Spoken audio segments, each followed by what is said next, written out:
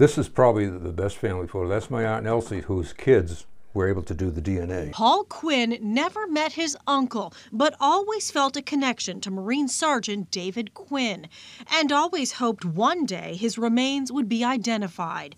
Now, through DNA, Sergeant Quinn is coming home to Temple, where generations of the Quinn family have lived since 1780. Elation. It's about the only way to describe it. I might have gotten a little choked up about it. Sergeant David Quinn was a member of an amphibian battalion in World War II. He was killed in a battle that claimed 1,000 Marines and sailors on a Japanese island just 4 months after he was married.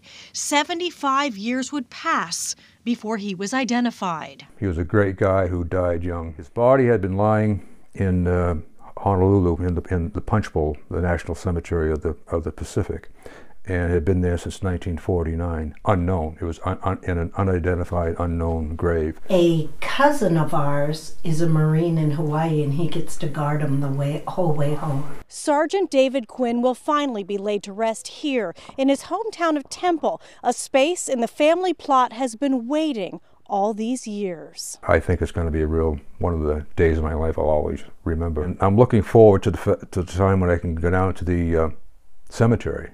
And I know that his remains are there. It's going to be wonderful, like the family's back together again. In Temple, Jean Mackin, WMUR News 9.